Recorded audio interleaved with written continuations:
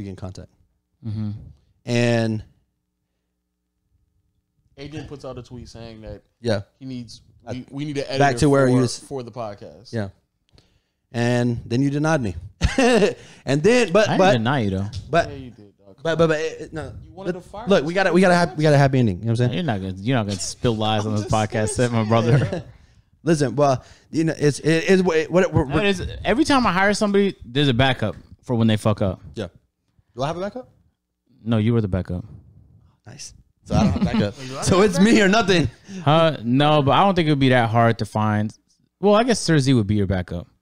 Oh. Yeah. Shout out Sir Z. I don't know if we can. Okay, but I guess. Yeah. So either way, we could do that, but I guess. Yeah. Sir Z's online 24/7. He would definitely know how to find shit. He just no life in it. Yeah. He would definitely know how to find shit. But every person has a backup, except the only person we didn't have a backup for that I've hired in the last like couple years. Well, not I, but was Chris in A&P, and we're about to hire him a backup editor.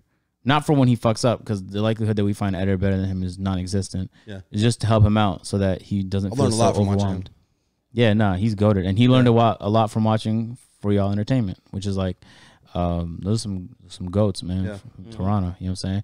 And they just knew how to build dope stories. Turns out they're also great writers. From Waleed as well. Yeah, and Waleed learned a lot from them too, because he watches them all the time. Yeah, I think they're like the perfect example of like creativity turned into like entertainment. Because you could be creative without making entertaining shit. Yeah. But they know how to turn it into entertaining shit, which is dope. Thanks. So, I put out a tweet. I had a primary guy. I'm like, I kind of want to try this. Mm-hmm. I inform Lo anytime like there's like a hire related decision. I'm not throwing you under the bus. There's no bus, and there's no one being hit by a bus. It's just a hiring decision. It's just a hiring decision, and I was like, woke up one day in Discord. He was like, "Here we go," and I was like, I guess. "Nah." And then I decided against my original decision. We didn't even try the original guy out. Right. I was just like, "Nah, now let's try this other guy." Yeah, you did. Yeah. Yeah, I'm saying I did it. Okay. Yeah. Like you, why is this a bad decision to be a part of? It went fantastically. Kills went great. For sure. Except for 4 months ago when you wanted to. Okay, you're desperately trying to push this. I thought it was 3 months ago. No, it was 4 months ago. You know, because time has passed since the last time he said it. It has been a new day. Of course. All right. Nah, but so then happened 3 months ago. So then we went ahead with Caleb, and I guess the primary guy became the backup guy in case things didn't go well. But I kind of just wanted someone who was more available. And the podcast didn't really require like a great editor. No. It just required like an editor. Yeah. So it's like that's a role where you can teach someone to like actually learn how to edit over time. Yeah. And so then by the time we had playback videos, and me and Lo were thinking about launching the playback channel, Caleb hits me up and says he wants to do like more shit. Yeah. So like if you have more opportunities, let me know. And so then I'm like, oh, okay. And I didn't really have anyone in mind for the playback videos at all, but I'm like, they're reaction videos mostly. Yeah. At the time, we were gonna do like one competitive video a week and then a few reactions. But we just removed the reaction, the competitive shit, and went straight into reactions. Like reactions is like the next step up from a podcast. Yeah, pretty hard to fuck up a reaction. Right. So I was like, maybe Caleb can body reactions. Let's see if you could do those.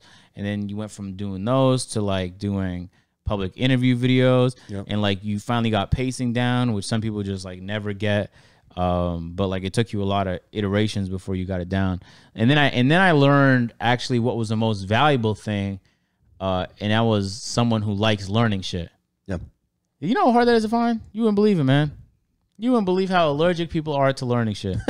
You have to like convince them to learn new tricks. It's like you should just be excited, man. If you show me a camera and you're like, man, if you click this and this is gonna happen, I just immediately like, whoa, that's so fucking cool. Tell me more shit. So you do it a lot. Kai brings around people. You guys actually saw him today. Jose, who was at the A&P house, he does that shit a lot, and Chris does it a lot. Yeah. So everyone Kai has brought to the A&P house is just like a fucking learner. They just love learning shit. Yeah. And they ask questions to know more shit. And I'm like, oh, that's so cool. Like, they want to know. Yeah. And that's worse than not caring. Because when people don't care, I can't stand that shit. It's like you could see it in their effort. And then you also know that if you want them to get better, you have to go out of your way to do it. Right. And it's like when the football video that we never uploaded in A&P, Jose was shooting the telephoto cam, which is like the long distance cam for that vid. And he kept walking up to me like, so how do you do this again? And I would show him like, do it like this and like this and like this and like this. And he would come up to me like every 10 minutes to ask like, all right, how do you do that? And not because like he doesn't know what he's doing, because he really doesn't, but because he was genuinely curious. And I think that curiosity kind of goes a long way. Yeah. Bro, you can't grow if you don't have curiosity. Yeah. Honestly, that's literally the only way. Even if it's, Caleb, your job description has nothing to do with being a cameraman at all.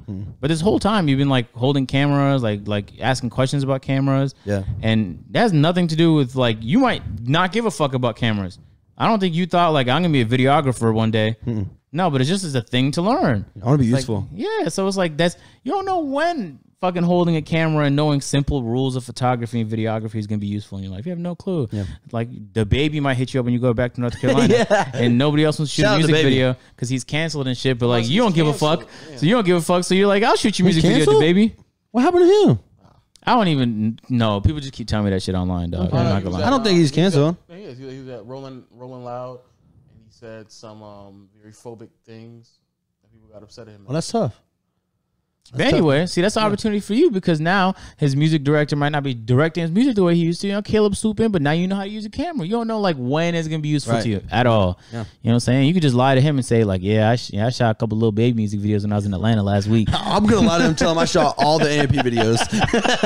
And you know what I'm saying? Shit. How's he gonna know? He literally won't. I guess he knows this or he watches this, but as long as he doesn't watch this video, you'll be all right. Good. But nah, I think that's super useful. So. Anyway, like it's gone like fantastic in my opinion. Except 4 months ago when Lo wanted to pack you up. Yeah. But I'm glad we put a halt on that right there. And it was when he was recording editing the Miami video, you wanted to pack him up. Oh no, we were both thinking about packing him up at the time. But you see how he threw me in that? No, but I didn't do it though.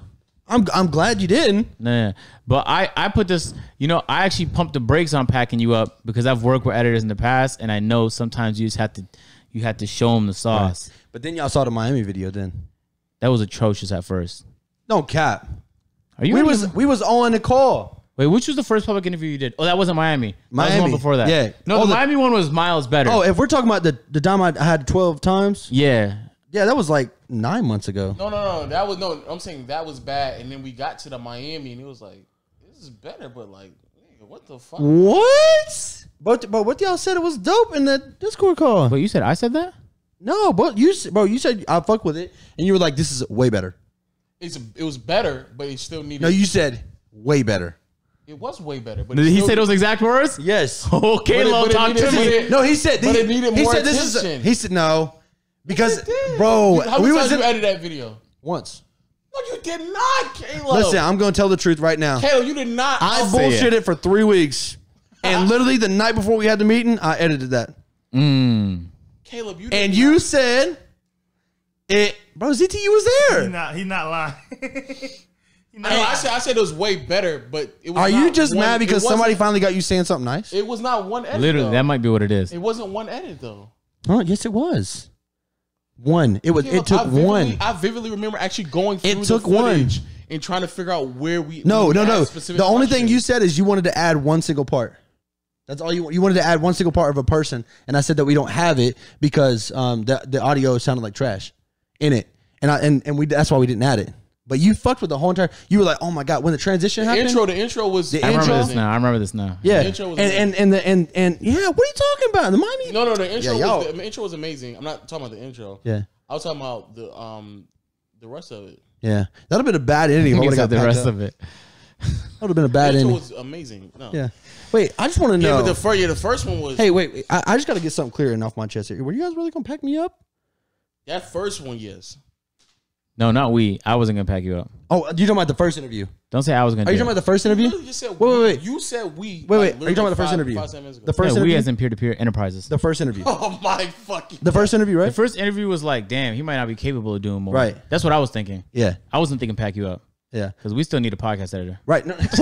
No. But on the first one, right? Not Miami, right? No, Miami. I ain't think that at all. Right. So we're good after that. All right, bet. Because I would have even fired me after the first one too. No doubt. I literally said that in the Discord call because we was in there with Chris. You got Chris in there, and I was like, bro, like I'm stroking. At this point, about that. Yeah, we did. We got all the editors to hop in the call. Waleed too. Waleed was in there. Chris was in there. Yeah. And we were like, man. And then on top of that, I literally I made a whole video. Lo just did it himself. Oh, and yeah, I was like, Yeah, I did it myself. And And then he was mad at me for doing it myself. Like, he's never going to learn, so you might as well do it. So then I said, fuck it then. I'll just create a video explaining why this is dog shit. Yeah. And then I just created a video. the blind date is what you did that one on. Though. Okay, so maybe I have it wrong. So maybe not the Miami one. No, it definitely wasn't Miami because you Okay, got fucked fine. with It that wasn't one. Miami. It was the blind date one. You know, you inspired me, Lo, because I did the same thing to Waleed a month ago. You just made a video. He edited a video. I was like, this is so fucking awful. I haven't edited in years. I just want to shit on Waleed, and I edited my own video and dropped that bitch. Feels good that you guys didn't pack me up. It makes me feel not anxiety at all. So, yeah, appreciate that. That's crazy. No, way to hurt my feelings. I do have it wrong. It wasn't the Miami. It was the very first one. It was the first one, and it was a blind date. Yeah. But the blind date was one where I thought he told me not to edit it because I did have an edited version of You're Right. Yeah. And then I had an edited version of the questions one that you don't know about actually. The Miami one? No, the first one. Yeah. And then I played it, and everybody was like, "Yeah, we might as well just go with that." We was like close to just going with that one. Yeah. No, we did go with yours. We did. Yeah. Because I had uploaded it, and we got bro. And this is what got me crazy. Oh, I was so mad at you. And me? Yeah, I was so mad at you because listen, I made the video, right? I made the video, and bro, word for word, bar for bar, it looked like the same video, right? There was a couple of spots that was different, and then he deletes my video off the Playback channel and puts his up there. And at that moment, I went upstairs and talked to my mom. I said, "It's over. It's done." Oh my goodness! I'm gonna go look for a job tomorrow. But no, and then Age and I were in the room like, "It's over. It's done. It's over." Because we have to look for another job tomorrow." I said that? I'm just joking. Yeah. I I completely understand that because you got Chris in there, you got Waleed in there, and you know what I'm saying? Like I was just But it takes time. You were learning something that took some people like months but I didn't give up. in like one video. I did 12 different things of that video. That's literally what he was trying to explain to me. Like, the reason why you're much better than him because it took you years. And I was like, bro, this is like my probably second or third IRL video I've edited.